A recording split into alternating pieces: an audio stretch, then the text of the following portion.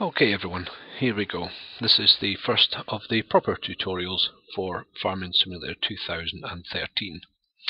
This first tutorial, just the same as I did for the 2011 ones, will just get the screen ready for editing your first map. So we're not actually going to do anything on the map. For this first tutorial, this is just getting everything ready. I'm assuming that you will have a copy of the latest editor, 5.0.1. I just have to assume that you have that already. As long as you've got that and a copy of Farming Simulator 2013, of course, we should be able to get you all ready to making your own map. First thing we've got to do is download a starter map. We go to mods. Oh, this is the Farming Simulator website. I should have explained that. FSUK. If you haven't registered on here, do so.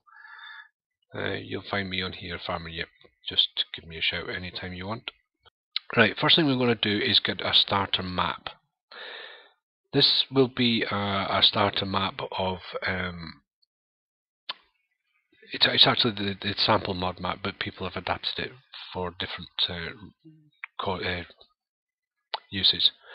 There's 3 available at the time of making this video. There's one released a few days ago, Best Starter Map for Giants Editor. That is a completely flat map with nothing in it at all. More for advanced users, as is said in the description, but if you want just a complete flat map with nothing on it at all, that's the one for you. There is also, just below mine here, is the basic sample mod map, which you can use. That's basically a copy of the map, the default map, with everything on it and in place, which you can muck around with and play around with. We're going to use mine for 2 reasons. One is it's ideal for what we want to do, and I'm used to it. So click on that, and then click Download Mod. Don't click the .exe because that makes it a little bit more complicated to get it where we need it to be. So download the mod, click on that, and save file. No, I'm not going to do that because I've already done it, but just click OK, save file, and wherever you normally save your files to, it will go there. In my case, it's downloads, FS213 downloads. Yours might go to the desktop or wherever, but that's where it'll appear anyway. Now, if we go into your other window, these are just windows that I've just opened up, and I've got them already. I'm sure everybody knows how to do that. We need to get into our mods folder for Farming Simulator 2013. The address is usually the name of your computer, My Documents, My Games, Farming Simulator 2013, and Mods. And this is your mods folder.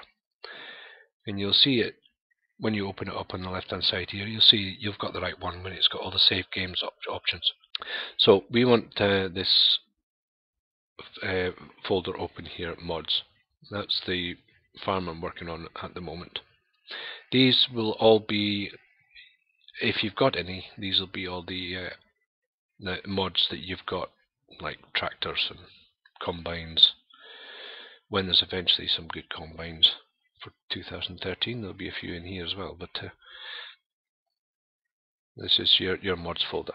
Now, we've got the start map. You may have to pause the video while you catch up and things.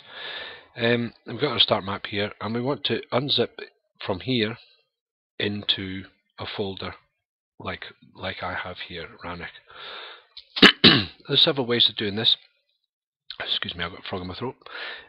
What we're going to do is we're going to make a new folder and call it My New Map, which you should be familiar with if you followed my tutorials on 2011. So just make it a new folder, just leave it as it is there, My New Map. Go into your downloads where you downloaded the zip, double click it, whichever zip facility you're using, it'll be more or less the same. Extract to, a little bit tricky here, but this is the way I prefer to do it these days. Click on, where are we?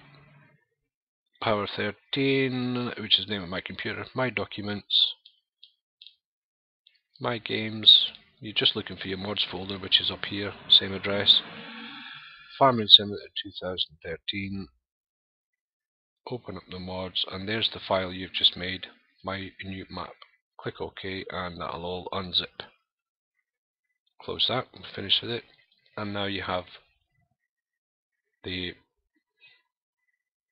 basic flat map, starter map, in your mods folder. It appears at the top now. Now, before we go any further, to make things quicker and easier for people that don't need the i3D files, I removed all the i3D files from the models.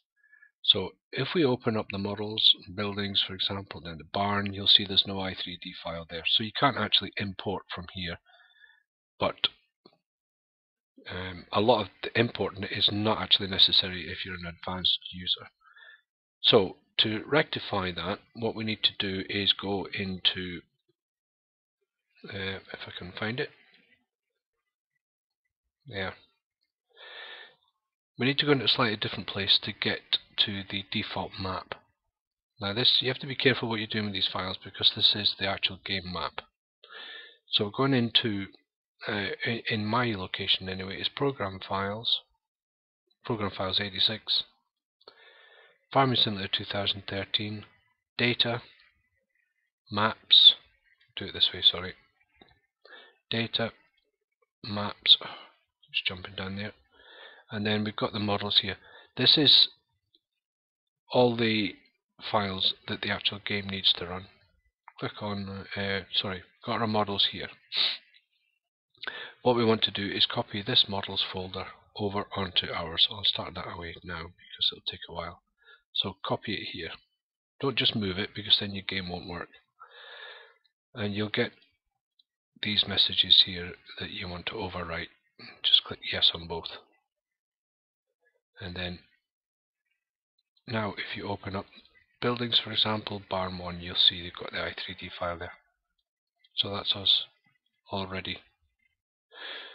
I'll close that, get that out the way, and that one, and we'll make this one a wee bit bigger. I prefer big screens. It's old age, you see. Makes it easier on the eyes. Now, we could just open this straight away and go into the map and start editing it, but just want to explain one little thing here. You'll see that it's called map. The original in 2011 was called map01, the i3D file. That doesn't really matter what it's called, provided that in the sample mod map LUA it references the correct one. So I'm not going to change it, but we'll open it up.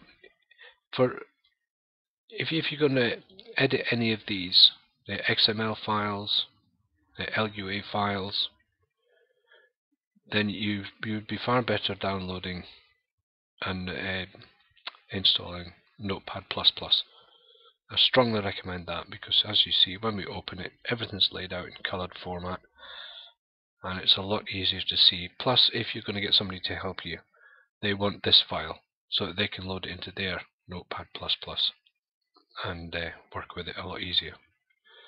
So here's the reference here to get file name in the map, and then after the /, whatever it is in there corresponds to whatever is here. So just to keep things the same as they were before, let's change it. So we'll go to map and we'll change that back to map01, because that's what everybody's used to. Before we can get it to work, obviously, go back into sample mod map LUA, open it with Notepad, and you'll need to change that to map01. Up to save, close it, bingo.